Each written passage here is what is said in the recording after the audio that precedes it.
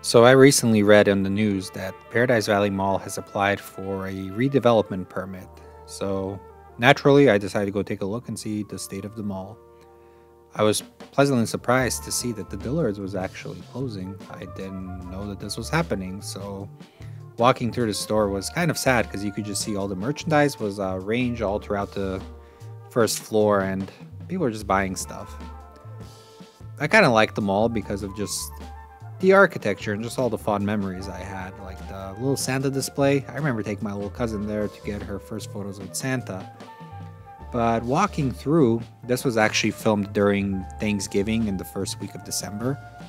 There were still a lot of people, but there weren't many options for people to buy from. A lot of the stores have left, so we're left with a bunch of random assortment of stores.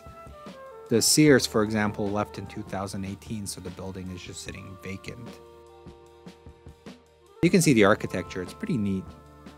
So decided to pay a visit to the food court to see its state, and I was actually surprised to see the All for Anime store. They made their home in the former Just for Sports store. They actually moved there from Metro Center Mall, which closed in June or July. I kind of forgot.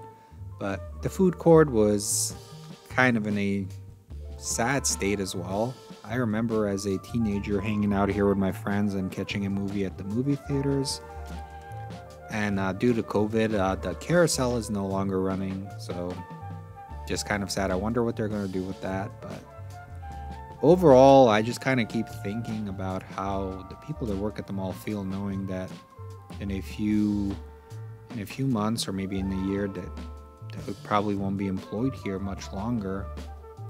But with the redevelopment, from what I've understand, is that the Macy's will stay, the Costco that's there will stay, and J.C. Penney is actually, they own the building that they're in, so chances are they will stay unless they decide to close that store as well, which would kind of be not shocking, but kind of be surprising. But overall, the mall is pretty much dead in my opinion, and we just have all the memories that we can remember from it. So enjoy the rest of the video, and let me know if you want me to go back and film some more. Thank you very much.